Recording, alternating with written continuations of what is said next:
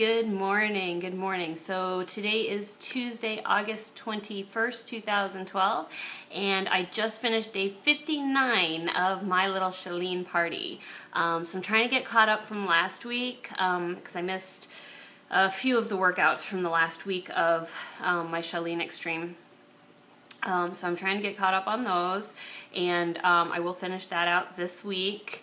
And then I'm probably going to take a few days off of ChaLEAN Extreme and just go into next Monday starting the lean phase, the final phase of it. That way I just start fresh on Monday, and I feel better about that. I will continue to do my TurboFire and continue that through the weekend. But anyway, so today's workout I did burn it off and recharge from ChaLEAN Extreme. So that's burn it off is a cardio, and basically what you do is you go through 5 simple moves, and they're pretty simple, pretty basic cardio moves, and you get through those, and then you take a 1-minute break, and then you go through 6 more, and they're all basic, just very basic, simple moves, but they do work you out. It's a pretty short workout. It's about 25-26 minutes. And then you go into doing recharge, which is the stretching, yoga-esque, Tai Chi moves kind of thing workout, and because all of the Beachbody programs have their stretching, because it is very important. So I got those 2 done, and then I also did TurboFire HIIT 15, which I haven't done a good HIIT workout in a very long time, it seems like, because I was trying to keep it low impact, and for me, I just don't feel like I get the workout if I keep it low impact. So I stepped it back up today, and I did HIIT 15, which is a short one, but I gave it everything I had, and after doing the other cardio, I got my sweat on. So I feel good, and I'm ready to get going for today. I've got another busy day. My littlest starts soccer for the first time, so I'm kind of excited to see how that goes. She's excited. But I did want to talk to you about something today. Having done recharge, it kind of jogged my memory.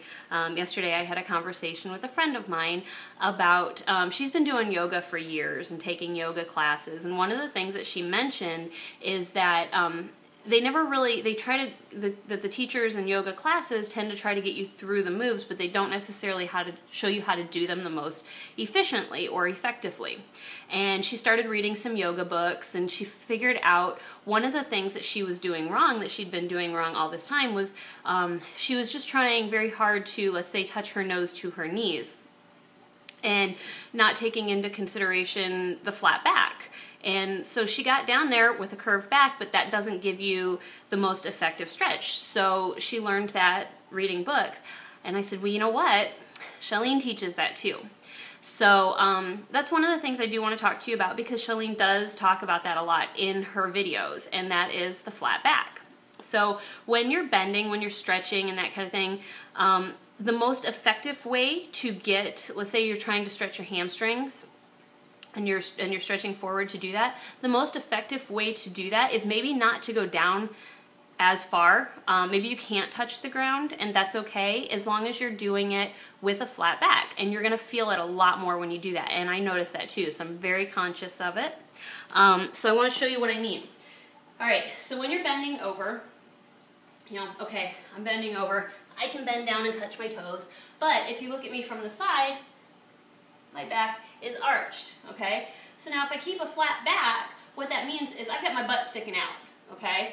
And I'm going down like this, and I'm going down, I'm going down, I'm going down. That's as far as I can get, and I'm feeling that big time in my hamstrings.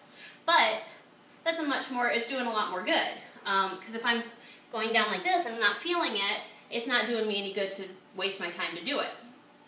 So when you're doing those moves, another one is the straddle stretch, or the fan, where you're going down. If you keep a flat back, I'm feeling it right there, okay, because I do have kind of tight hamstrings.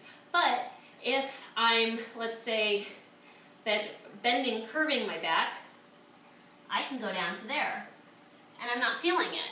So I may look more flexible, but it's not doing me any good. It's not stretching the muscles I need it to stretch.